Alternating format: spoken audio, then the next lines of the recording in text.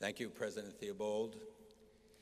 I hope that all of you, 50 years after your graduation, will also be up here, not at one time, but will be here and be able to celebrate the tremendous role that Temple University has played in your lives as I do. You can come home. But even when we leave, I think each of us takes a little bit of Temple University with us. I want to use the minute given to me to give a message to the graduating class.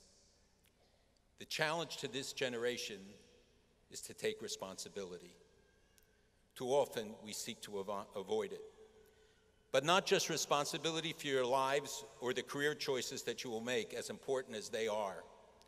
You have to think about responsibility to society in a much larger context, to your city, to your state, to your country, to the world. We live in a time of great flux, of great change, of great challenge. The world needs you. You may not think you're efficacious, but believe me, you are so powerful. You can make a world of difference, and you can make the world a different place. It is up to you to make the choice. One of the things that really sets me off is when I hear young people say, "It is what it is." Not true. It is what you make of it.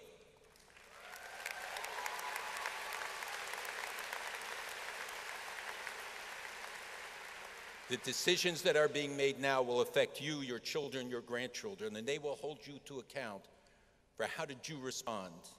How did you meet the challenges of today? What difference did you make? We live in an age of superficiality. Nobody has patience for history, for facts. We want everything instantly. It's not the way the world works.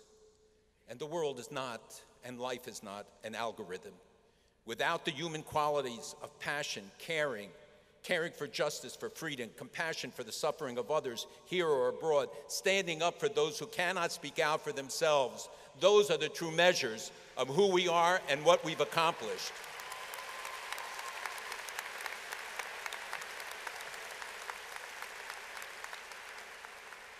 The greatest dangers to us are not external enemies, as dangerous as they may be, but ignorance, indifference, and apathy. Those are the greatest dangers.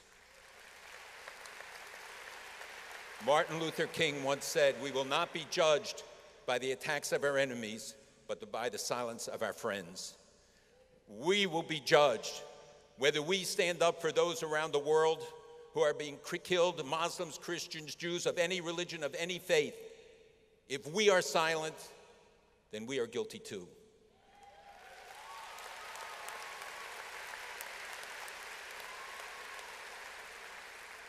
I believe it is a myth that young people do not care. I can see that you care and that you will make a difference by virtue of what you do. As I said, you are so important. Just believe it yourselves. And when you go out, you will meet the challenges so that future generations 50 years from now will celebrate you as we do today, your accomplishments, and how you made the world a better place.